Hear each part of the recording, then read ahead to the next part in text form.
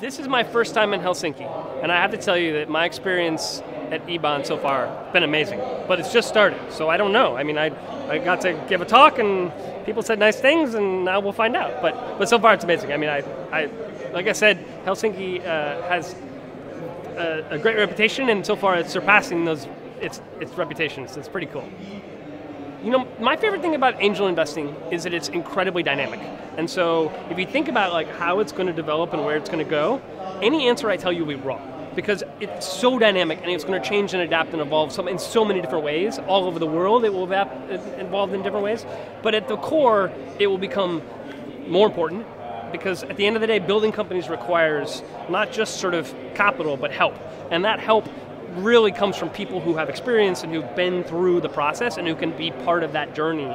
And so angel investors, you know, in order for technology to continue to grow at the rate that it is going to grow at, we'll need more and more great angel investors to help basically with that process. So it's just going to keep growing, I think. My most memorable angel investment experience is, oh man, I can't really pick, they're all so much fun.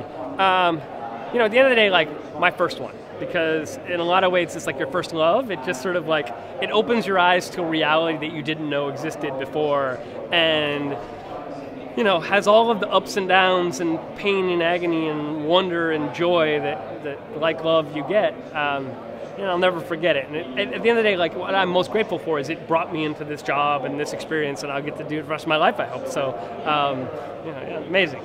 So my advice to startups is very simple. At the end of the day, the most important thing for any startup is basically your delta over the status quo. So over the alternatives in the market. So think about Uber, right? Like, you know, if you would have told somebody when Uber first started that like, hey, you can push a button and a car shows up at where you are, and it takes you where you're going, you don't even have to pay, it's all done on a credit card. Or you can go basically like call a taxi and maybe wait an hour and it may or may not show up. Which would you prefer? Like, the delta is so huge, and I think it's one of the testaments to one of the reasons that company works so well. I think with any startup, it's the same thing. It's like, you really have to basically like find that thing that makes you special and better, and when you find it, you have magic. And so for any entrepreneur, it's the search for that I look for. Is like, how do you find it as an entrepreneur, and then how do I as an investor help you find it and then help you build it?